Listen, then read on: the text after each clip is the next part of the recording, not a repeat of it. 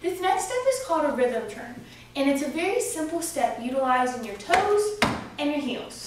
But you're going to turn while doing it. So I'm going to first show you the step before turning. So all you're going to do is you're going to go step, heel with your right, heel with your left, toe with your right, toe with your left. Try it again. Step, heel with your right, heel with your left, toe with your right, toe with your left. So let's try that. You're going to step and cross over your left foot.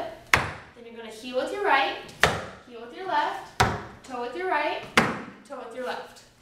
So you're crossing and then unwinding. So let's try it again. Cross over, step, heel with your right, heel with your left, toe with your right, toe with your left. And a rhythm turn is supposed to be on an even rhythm. So let's try it. Step, heel, heel, toe, toe. Again, ready? Step, heel, heel, toe, toe. One more time. Step, heel, heel, toe. And that is a rhythm turn.